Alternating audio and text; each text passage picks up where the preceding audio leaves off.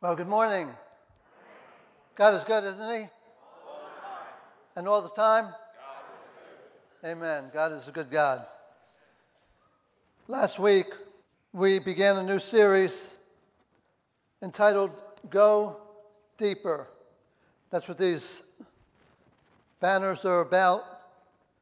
And I want to challenge you over the next few months to go deeper in your faith, go deeper in your walk with God, go deeper in your experience of the life and power and presence of the Holy Spirit. Go deeper in your understanding of the Word of God. And so I'm not quite sure how long this is going to go until we have gotten so deep that we have to come back to the surface. So someone said to me, talking about my pastoring and ministry, he said, "Do you go deep?" Someone's quite sure. I said, "Oh yeah, I go deep. I go really deep." And so I don't know if we're going to go really deep, but how many of you know it's important for us to, if we're going to be spiritually mature, if we want to live a life that honors God and reflects the character and nature of God, if we want to become increasingly strong in our faith to be able to take what life throws at us and in the midst of it have a joyful spirit and patient endurance, then we need to have roots that go deep into God. And Jeremiah said it this way in chapter 17, verse 7 and 8, "Blessed is the man who trusts in the Lord, whose confidence is in Him. He will be like a tree planted by the water that sends out its roots to the stream. It does not fear when the heat comes. Its leaves are always green. It has no worries in the year of drought and never fails to bear fruit." Do you know any people like that? It's like no matter that when drought season, what they're going through, storms, they're steady, they stand firm against the storm, their leaf does not wither, and there's always a fruitfulness that takes place. And spiritually mature people have fruit by which we're able to feed from and be refreshed by. They have extending branches that cover those who find shelter in them, and they have roots that hold them secure and steady. So last week, we looked at what spiritual immaturity is. We looked at the other opposite, spiritual immaturity, and why maturity is important. It's important if you want to appropriate the spiritual inheritance that God has for us. The heir, as long as he's a child, is no better off than the slave, even though he's owner of everything. So he has to grow up before he can receive his inheritance. And we saw that if you want to carry out the purpose for which God designed you, then you need to grow in your maturity in God. Let me mention real quickly, I mentioned one of the misconceptions about spiritual maturity is that we think it comes by chronological age alone. If someone's been a Christian for 50 years, they must be spiritually mature, but that's not necessarily the case. Spiritual maturity doesn't come simply by living or by chronological age. It comes by right responses to God and specifically steps of obedience. That puts us on the fast track to spiritual growth. When God challenges us to take a step of faith and obedience, and we take that step, then we grow in our spiritual maturity. The second thing that we tend to associate with spiritual maturity is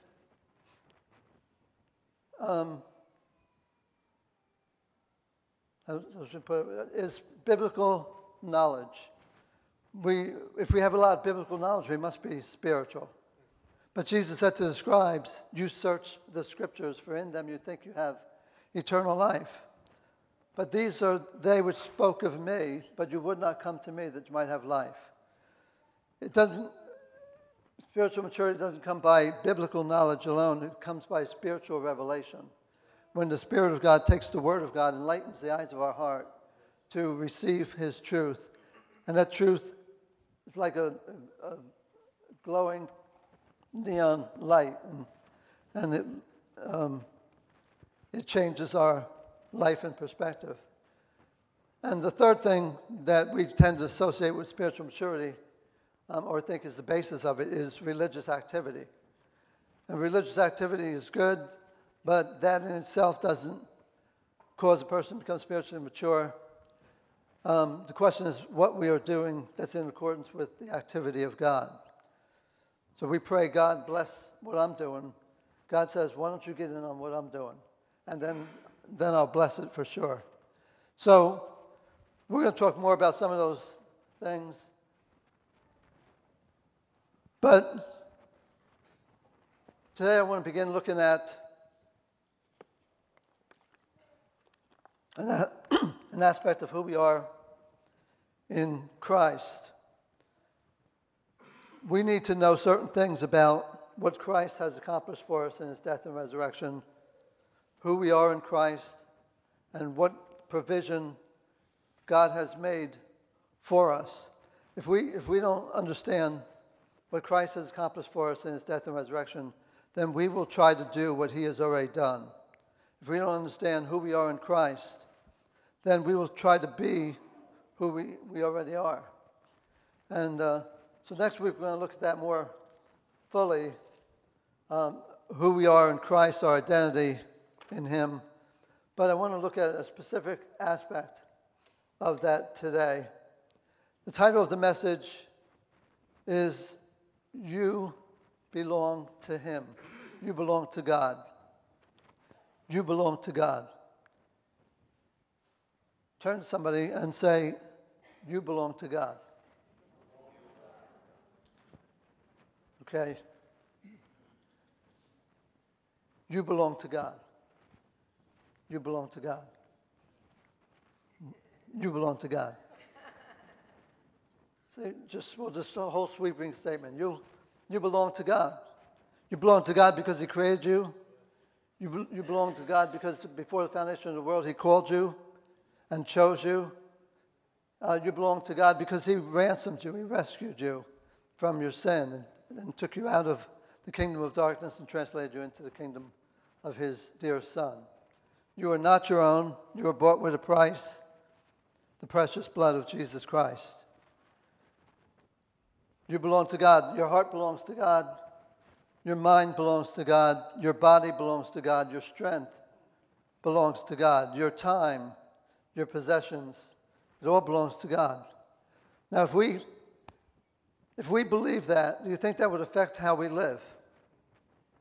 So I belong to God. And so I live a certain type of life that corresponds to who I am in God. Paul said, live a life that is worthy of the calling you have in Christ Jesus. And the word worthy is a word that actually is taken from a balance. And so he's saying your life ought to be balanced with, correspond to who you are in Christ. You ought to, your lifestyle, your living, your behaviors, your actions should correspond to who you are in Him. If you really believe that, do you think we would rearrange some of our priorities or change how we think about ourselves or about others? So I want to talk about this phrase, what it means to belong to God. And actually I'm going to talk about the theologians call it sanctification. The Bible simply calls it holiness, and what that means. Sanctification is one of those big words that takes about 20 pages of material to explain. We're not going to get into all the details about what that could be. But it's important we understand holiness. We sang about it. Holy, holy, holy is the Lord God. And I don't know about you, when I hear holiness, originally, I know what it means now and I know what's involved in it and so on. We'll touch on that. But the word holiness for me caused me to think immediately of rules and prohibitions and regulations that feel like heavy weights that were put on me. And then I thought, or standards that are so high that there's only a few super pious saints who could attain to reaching that standard. Or I would think more in terms of what Jesus called the righteousness of the Pharisees, rather than what the Bible calls the beauty of holiness. And you need to understand holy living, rightly understood and rightly pursued, is a thing of beauty and life and freedom and joy. It produces joyful, vibrant, loving Christians who attract people to Christ. It produces what the Bible calls the beauty of holiness. To taste the flavor of a genuine holy life is to taste and see that the Lord is good. J.I. Packer, author and theologian, wrote, holiness, this is the best definition I think I've heard of holiness. Holiness is the flavor of a life set apart to God. The flavor of a life set apart to God that is being inwardly renewed by the Spirit to reflect the character of Christ. Holiness is the flavor of a person's life who is set apart and being renewed by the Spirit to reflect the character of Christ. It's not a list of rules or prohibitions. It's not a standard that is so high that we can't reach it. It's not to be confused with the righteousness of the Pharisees. Because holy living, wrongly understood and wrongly pursued, is not a thing of beauty and freedom and life and joy. But it produces people who are arrogant, self-righteous, judgmental, unloving, hypocritical. Instead of producing the beauty of holiness, it produces the righteousness of the Pharisees. The righteousness of the Pharisees, I'll mention this quickly, and then I want to get into the beauty of holiness.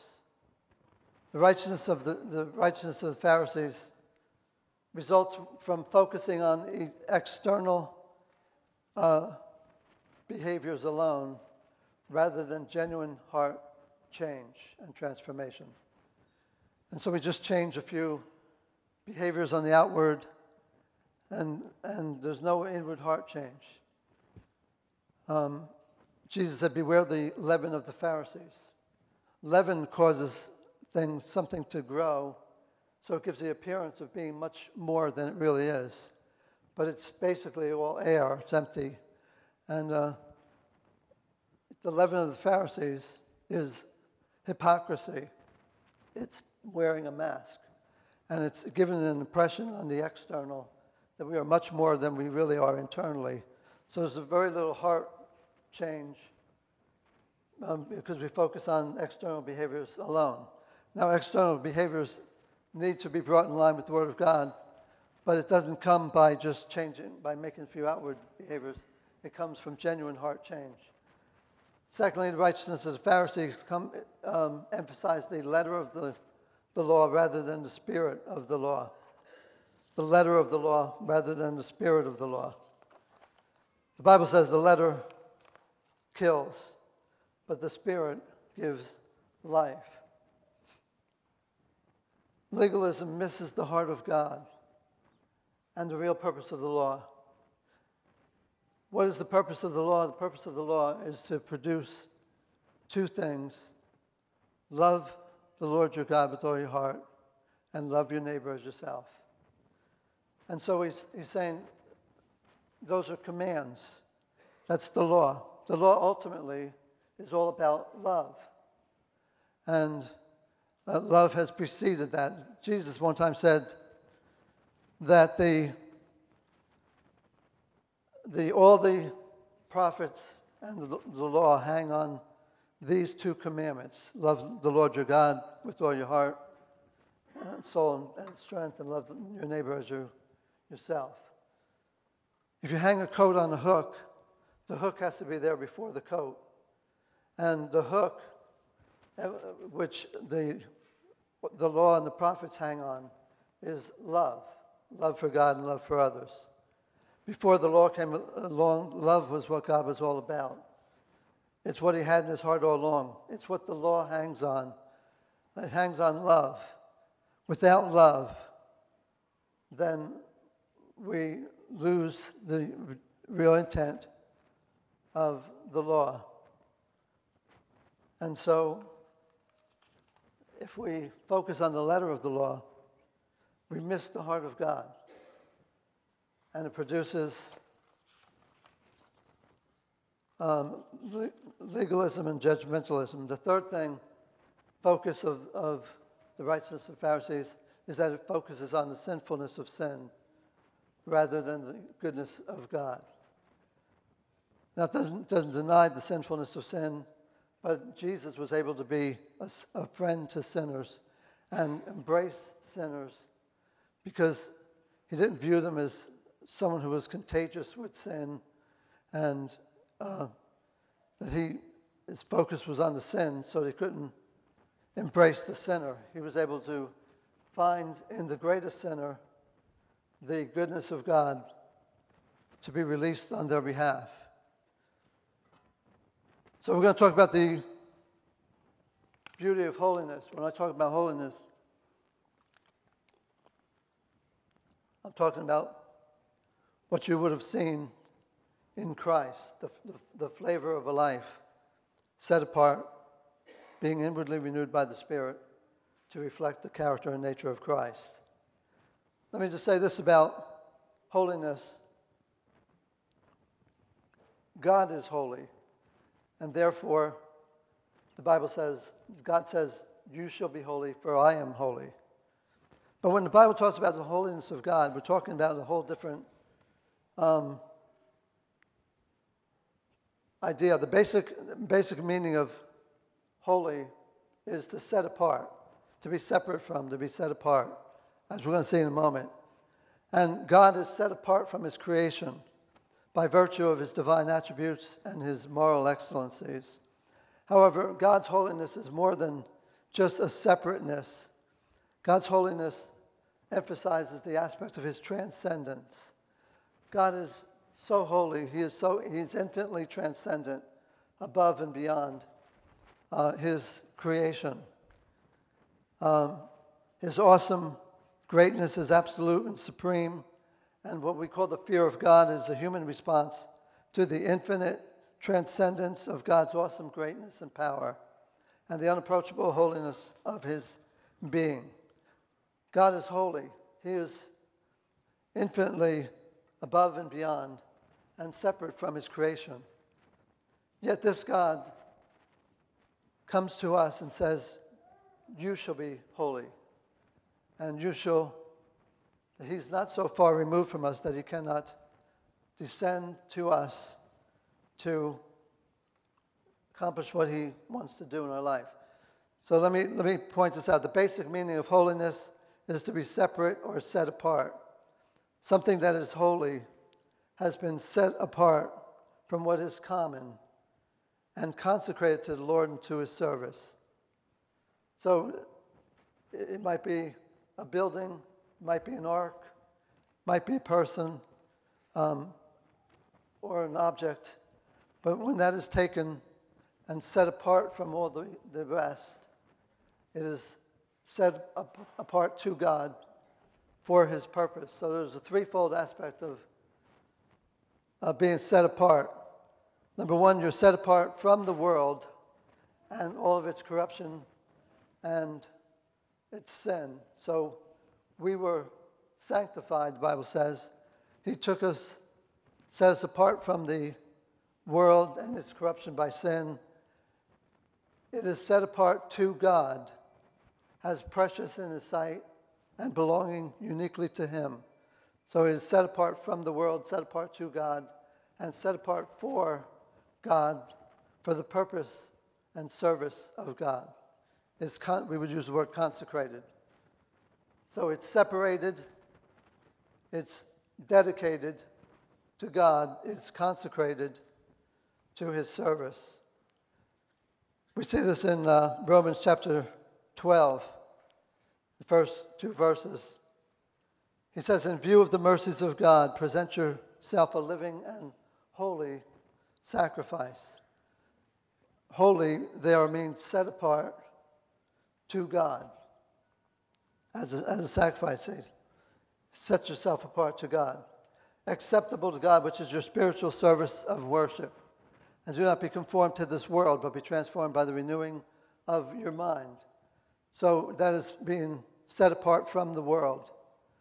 Not being conformed to the world, be transformed by the renewing of your mind, that you may prove what the will of God is, His purpose and will in your life, which is to be set aside, set apart for the purpose of God, that which is good and acceptable and perfect.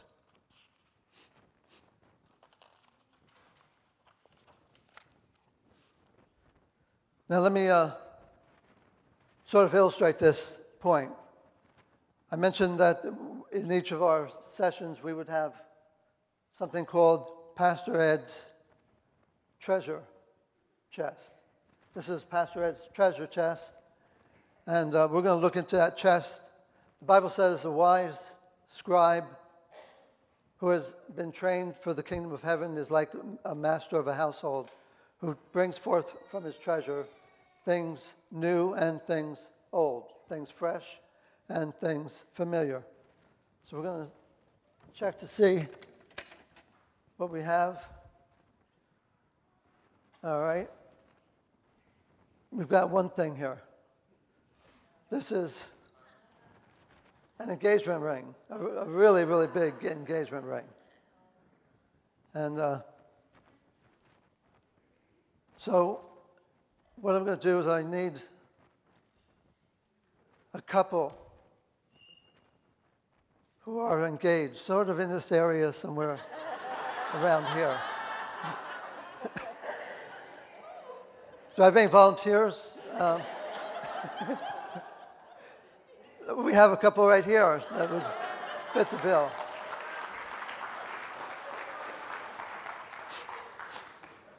All righty, won't you come up here so everybody can see you?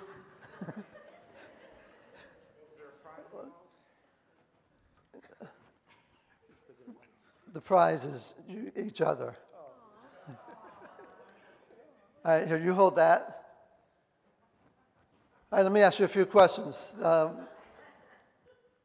When Ernie proposed to you, was it romantic? Or was it more like something on World's Funniest Home Videos? It was romantic. Okay. And you gave her a ring? How did you do that? Just You want to know how it happened? yeah. How'd you plan that moment? I got down on one knee, and I went to go take the ring out of my pocket, but my hand was shaking so much I couldn't find it. So then I tried to put the ring on her finger, and I couldn't. So she grabbed it and put it on her own finger. Okay, that's good. She said, I'm going to get engaged tonight one way or the other.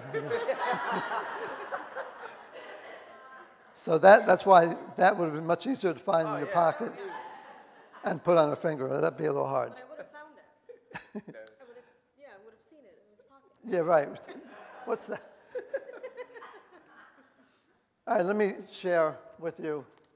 When the Bible says we belong to God, it's very much like an engagement. When Ernie proposed marriage to you. He sanctified you. He took you out of all the women in the world that he could have chosen. He chose you. You were special to him. He called you, chose you to belong to him alone. He set his affections upon you and called you to be his wife, to uniquely belong to him in a way that no other woman will. And when you said yes, you were sanctifying him. You separated him out from all the other men in your life. And you said, I want you to belong to me in a way that no one else, no other woman does. And you were saying to each other, you're precious in my sight. We belong to one another in a way that is uniquely special to us. And together, you two agree to live together in marriage and share life as the joint heirs and grace of life. Now, when you said yes, did things change in your life? Yes. And what were some of the changes that immediately resulted from? Immediately, I wanted to know when we were getting married. Okay.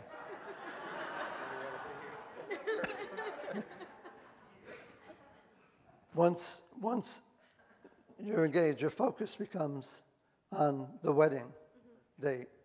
And so for next number of months, your whole focus is on the wedding. And everything else in life becomes sort of mundane. It ultimately points to the wedding date when you're united forever. And your behavior toward other guys would change. Your attitude, your devotion would be to him. And that's how it is when God takes us for himself. We belong to him. We focus on the day when we will be forever united with him. And there is a security in knowing that we are bound together, that your futures are bound together. And you begin to live a life that corresponds to a couple who is engaged to be married. So how did you do that again? Give her your... It was something like this. Okay. All right. Okay, you can hold on to that. Oh, thanks. All right, thank you very, very much.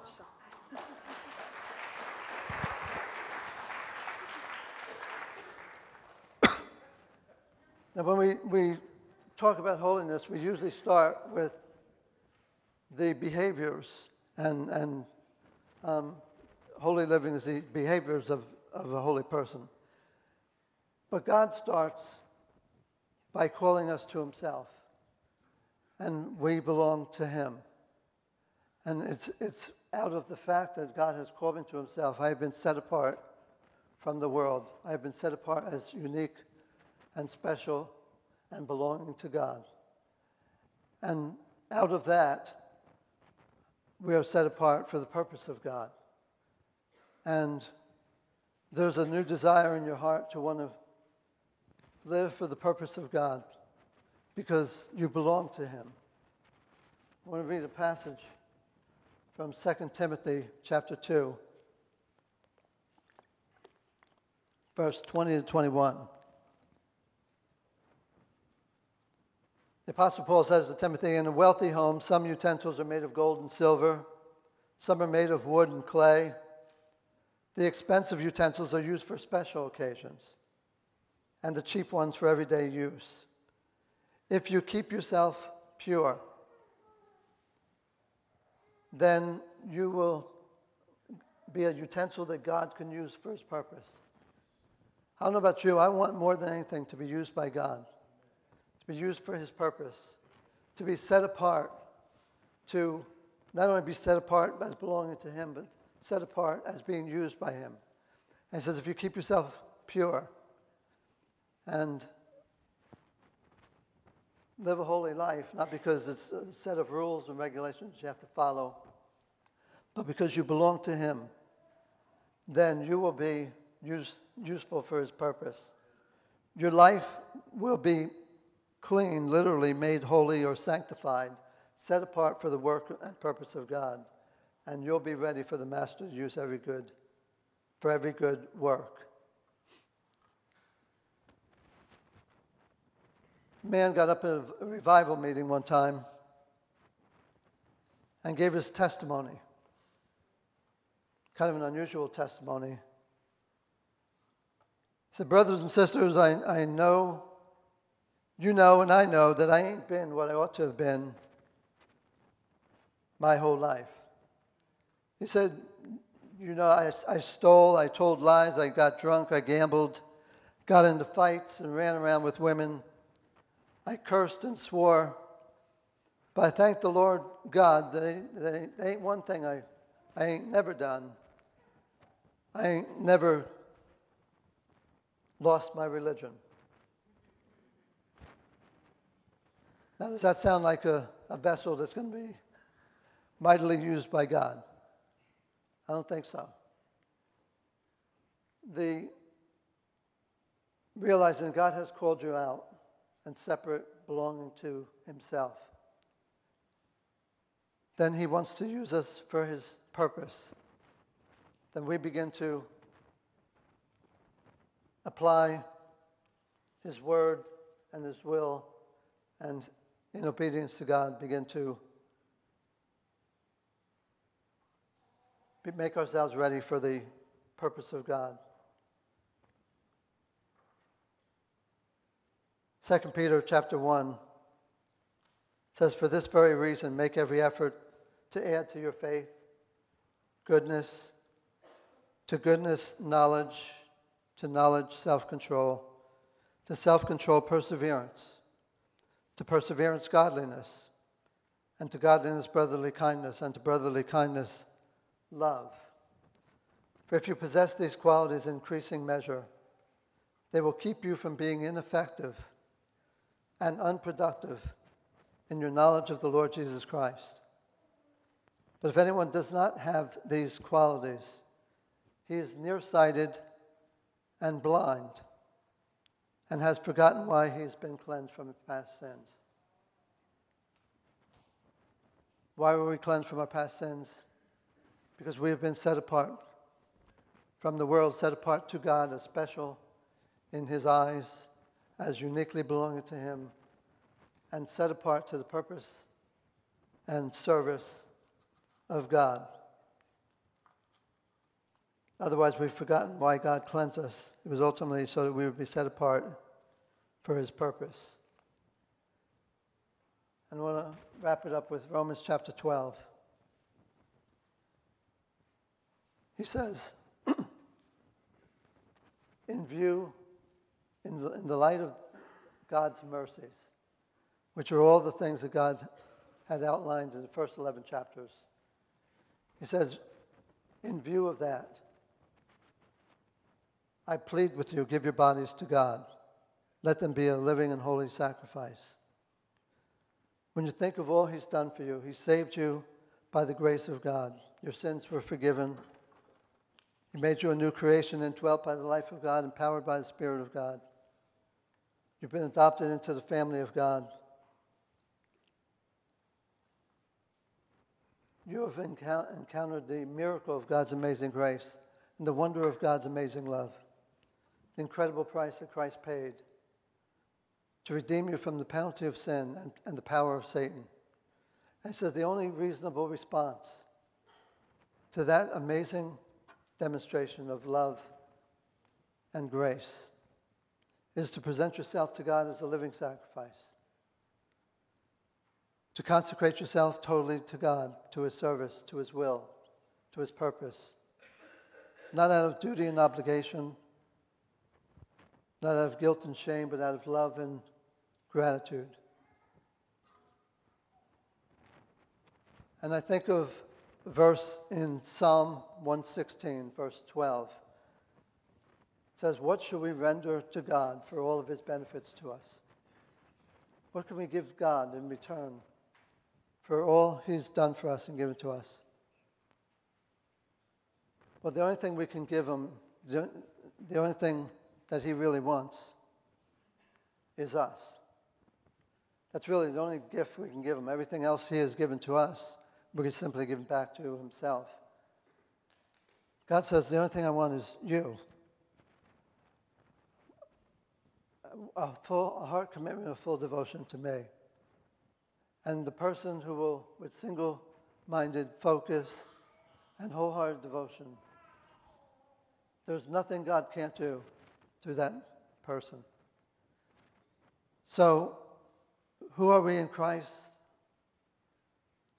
God has taken us out of the world, dedicated us to himself, and consecrates us to the work and purpose he has in the earth. There's no greater thing I can think of than that. So, what is holiness? Holiness is one of the most beautiful words in the Bible when you understand the beauty of holiness. Jesus demonstrated the beauty of holiness, not the righteousness of the Pharisees. Does that mean that we have less of a standard? That means we have a higher standard. We want to live a life in accordance with and worthy of the calling of God on our life. We want to be a utensil that God can use in great and powerful ways. Let's pray together. Well, Father, it is incredible to us that the God who 3 times is called holy, holy, holy, holy is the Lord. He is so infinitely transcendent, above and beyond us. Why should such a holy God come down to us? Because he binds himself to us in covenant, in love, in commitment, and in joy. We belong to him. Remind us of this truth. When we start to be tempted in different areas, let us grab hold of that. I belong to the one who is holy, holy, holy. We give our lives to you. We commit ourselves fully to you. And we pray that you would use us in great ways. We pray in Jesus' name. Amen.